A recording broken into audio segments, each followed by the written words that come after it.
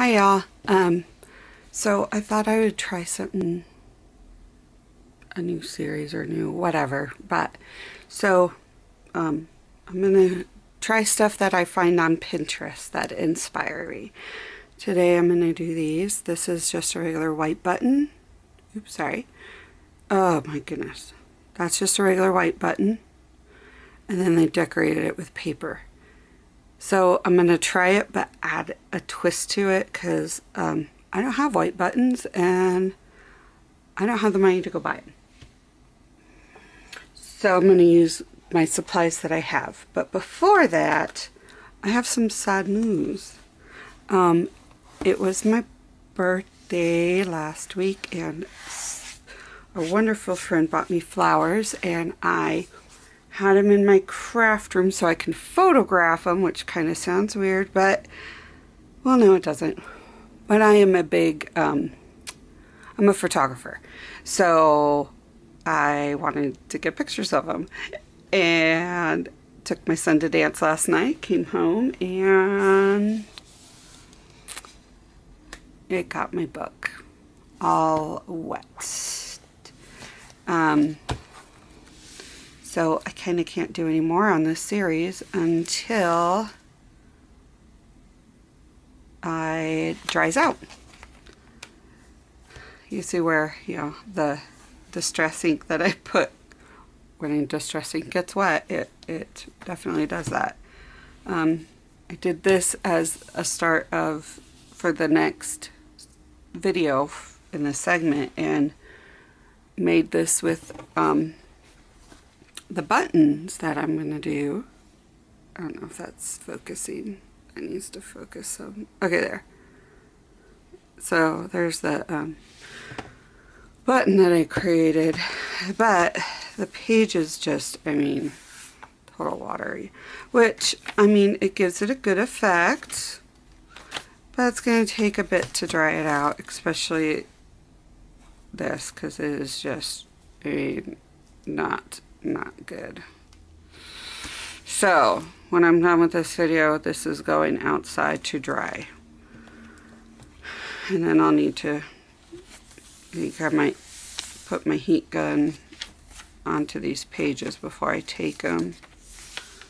Because it just, it even got into the first signature.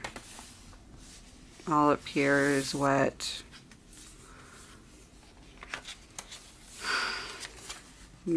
It's so sad. So, anyways, that was my drama last night. It was the greatest thing coming home and seeing that from taking him to dance. So, these are what we're going to make today. And I don't know if they'll zoom in. Let me see if I can zoom in on this.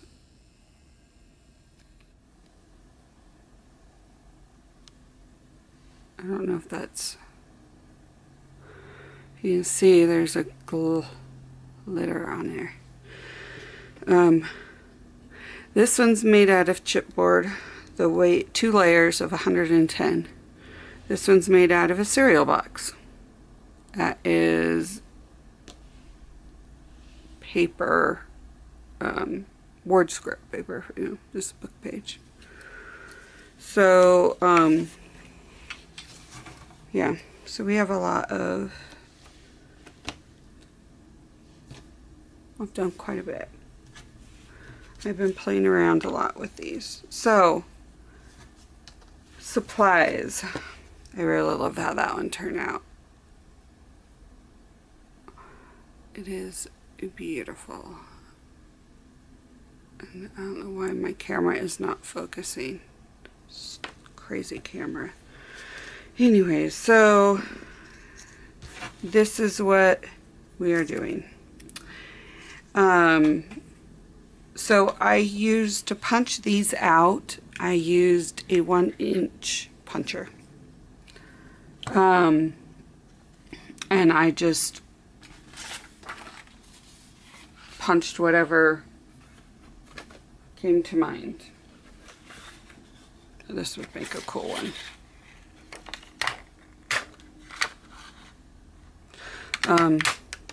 There's something relaxing about punching paper.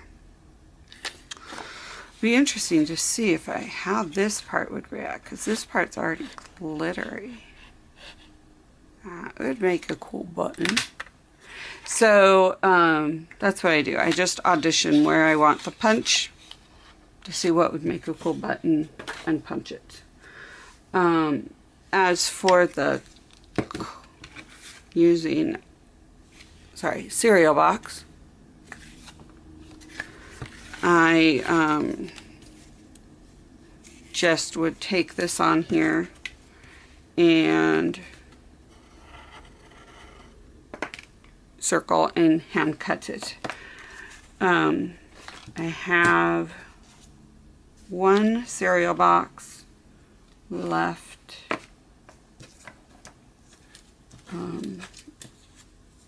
And yeah, so that's what I did, and then I'll show you the rest. And I used embossing powder. This is a watermark stamp, so basically you stamp it and it will change the color a little of your paper to give it a watermark look. And then heat gun. So fairly easy to do. Oh, and I use this tool for putting it through, and you need something to poke your holes with. So with that, let me show you how I do this. So with these are, like I said, 110 weighted. I just wanted to try it one time, and it turned out pretty good, I thought. So I double layer it just to give it the thickness, and I put my wet glue on there and move it around just a tad, not too much, and then make sure it's lined up. And then for the paper, I put the glue, and I do a couple of these. That way, the ones that I start with, like with this, then it will, and I just kind of rub it to make sure it gets adhered good, a good adhere. So the ones that I start, and then I do another one, that way they have time to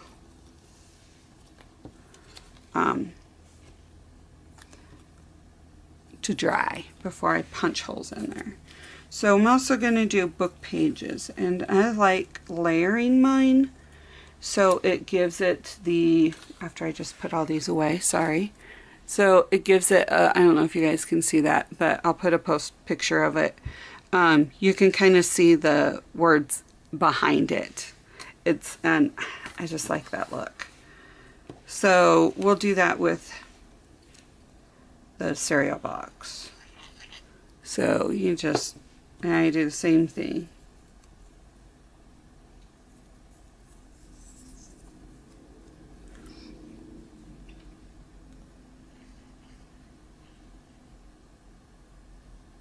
Ah, my glue is jammed. Guess that's what I get for forgetting to put, close it up.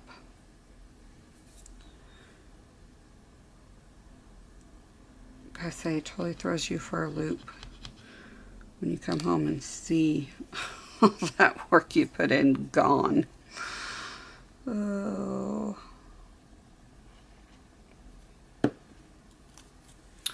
Oh well, it's fixable, but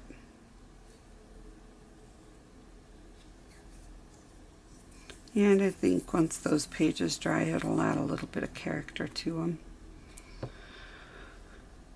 So right now, you can't really tell that there's layers of paper.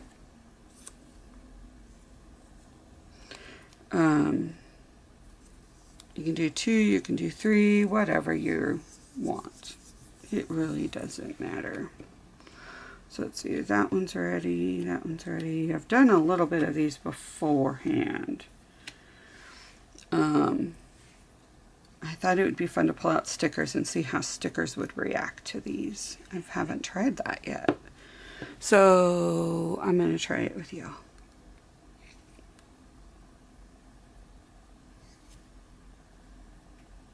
Which we're going to do it on this, I believe. Yeah, I think we'll do that on there. So, here we go. We're going to set the rest of this material. Actually, I want to see how that would work. I have enough for one more. Why not?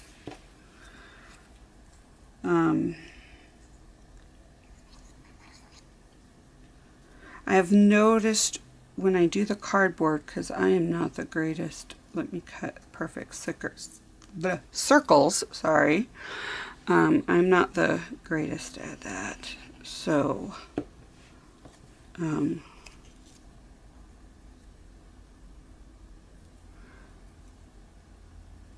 I don't really. So as you can tell, there's a little bit of a layover on this. And so what I'll do on the cardboard, because I didn't cut it perfect, I'll just cut that. And we're good to go. So now we just need, and I randomly pick where I want it. But if that bugs you, which I take a random button, and as you see, this is a little bit bigger, and I'll just stick my tool in and press it in, which will give me, I don't think you guys can see it, but it will give me the indents of where to poke the holes. So we have one right there and one right there. There we go. I think that one we just did. So I do this a little, but I just pick. Some of them are further, some of them aren't. I just don't, I'm not one that, I don't know, I think it adds to the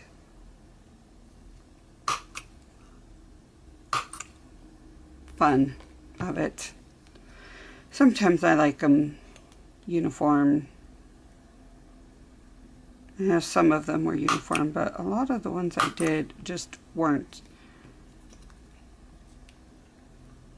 And I think we're going to put a sticker on this before I do it. Let me grab my sticker bucket. Let's move you guys up. Okay. This is my sticker box that I have by the side of my craft table to pick for just whatever. I have a little bit of everything in here. So I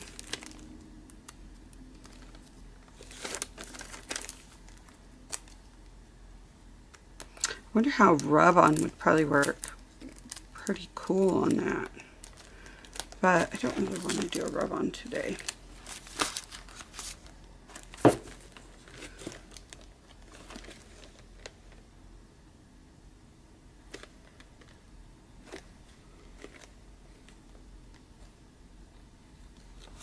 Let's see. These are all too big. That's the problem right now I'm running into. Oh, no, I don't want words on there.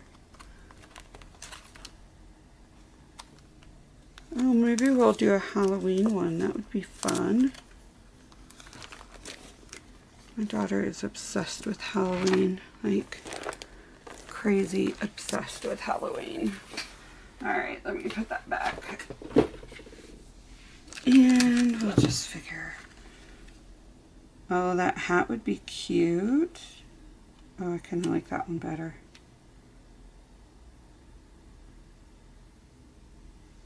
She will love this. I'm going to have to make this for her because if I don't give it to her, that girl will steal it.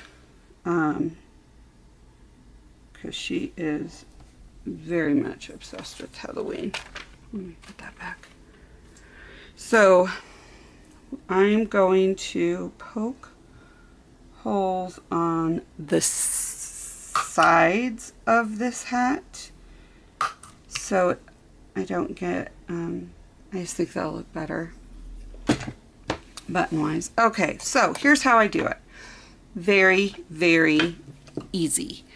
So I always make sure I'm all set and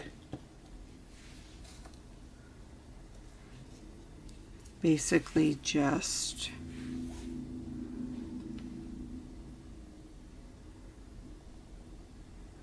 that is just getting ink on there so the embossing powder will stick to it. And I do 2 or 3 layers of this, and this is going to get loud, sorry. And I tend to go a little bit further away, because if you get too close at first, all of that embossing powder will fly. Well, not all of it, but some of it will fly. So, and then I do the next one. Let's do I'm curious how this sticker will work. Let's do the sticker. So I let that cool, and then I do multiple layers because that is a little rough and it's not as smooth like a button that I would want.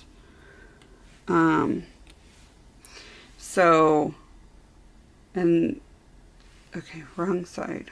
One side of these little things is bigger than the other. There we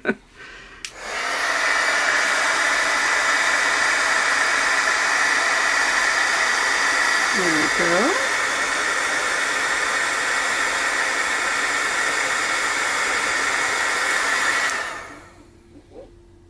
Oh, that turned out really good. Okay, let's do this one, and then we'll go back to that first one, and I'll show you what I'm talking about of it not being as smooth.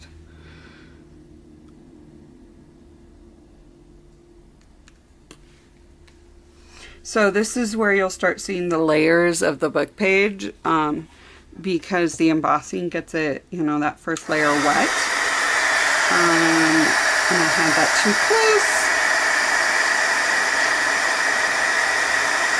And then you'll start seeing the other layers, which I think is kind of cool. So this is a very messy because it does, these little powder stuff will go everywhere.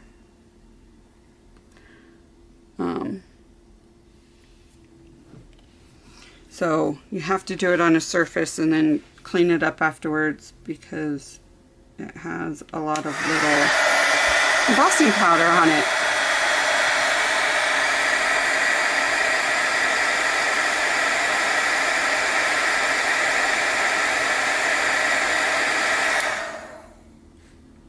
So if you want these distressed, you need to do it before you do it.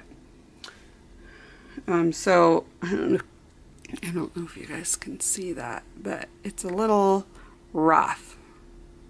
And so by re-dipping it, re-putting you have to re-ink it. I do have embossing powder, but I just find that the stuff works just as well. And I kind of like it better.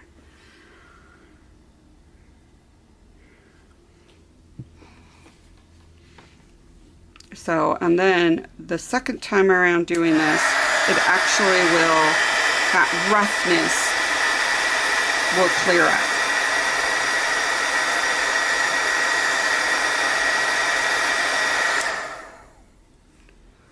So that dries. Oops. So if you get your finger in there and get fingerprints, done that quite a few times. You just reheat it and it will just clear it out. So let's do this one and then I'll bring that one up to show you.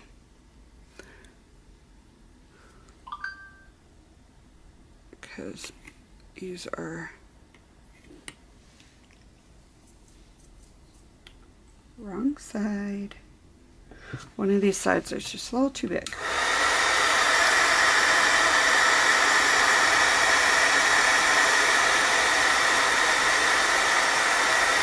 There we go. So, let me take this up now. So you see there's not, it's all nice and smooth now. So, that's how I make, was inspired by that button on Pinterest to make these. They're, as you can see, really easy. I just, maybe one day I'll buy buttons. I mean, I have a lot of buttons, but not plain buttons. And, but I wanted to try it with what I had on hand. And who doesn't have paper and, you know, cereal box thickness? I hope y'all have a wonderful crafty day, and I will see you at the next time. Bye.